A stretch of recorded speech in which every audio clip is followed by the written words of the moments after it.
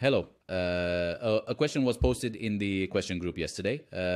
It's about symmetric matrices and the eigenvectors and eigenvalues of symmetric matrices. There's a nice detail there that I'll talk about in this video. I'll also leave this video in a relevant place for my question friends. It might be useful before the exam. It might come in handy. Please take your notes. It's not in the PDF. I just wrote the note. It's not in the PDF. You can add your notes in between anywhere. In fact, if you use good notes like me, I will leave this page below, specifically just this page. You can directly place the page in the range of those pages at the relevant spot. Now, what is our question? Our question is as follows. Actually, the question was posed like this. I gave the eigenvalues and eigenvectors of a 3x3 type symmetric matrix A.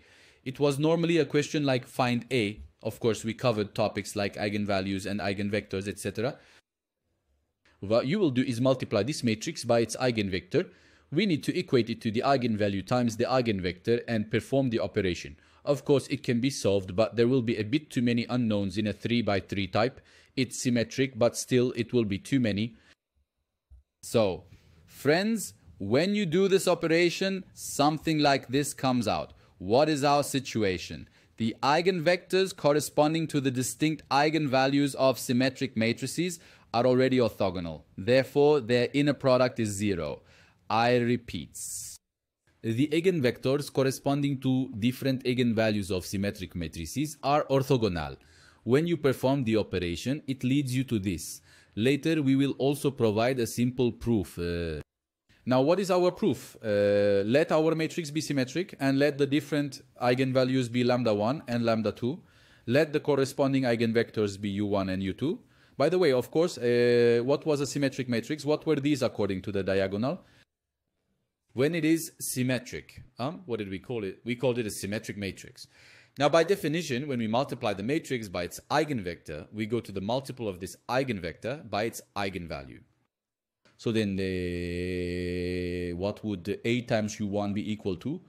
Lambda 1 times U1, what about A times U2? Lambda 2 times U2.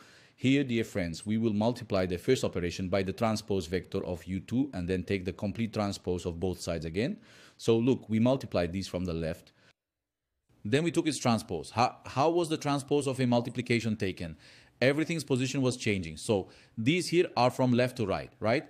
Now you need to change their position from right to left and write their transpose one by one. But of course, this is the transpose of the transpose of 2. Dear friends, it asks itself. On the right side, since lambda is a scalar, its transpose is equal to itself and can be written outside as a multiplication. There's no problem here. Then for the transpose of A times U2, I will use this. Since a symmetric matrix is symmetric with respect to the diagonal, its transpose is equal to itself. Well, in this case, I can write A instead. When I write A, this forms here. Look, A times U2. And what is this equal to? Lambda 2 times U2. Write this here. We wrote this here. Then, when you move everything to one side, this multiplication, or when you push this to this side, friends, you can take this parenthesis. You take the parenthesis of U1 transpose times U2. Lambda 1 minus lambda 2 comes. Since we assume these are different, it is not 0. Then the product of the transport of U1 and the transport of U2, that is the cross, should be 0. Here, the transport is not important anyway. If the transport of U1 multiplied by U2 is 0, this means that the product of U1 and U2 is also 0. In this case, we can guarantee that they are orthogonal. So what does this provide us?